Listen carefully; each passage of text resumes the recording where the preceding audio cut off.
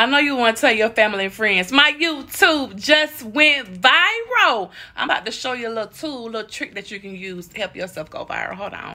Okay, go to your YouTube studio. Go down to analytics. At the top, you'll see research.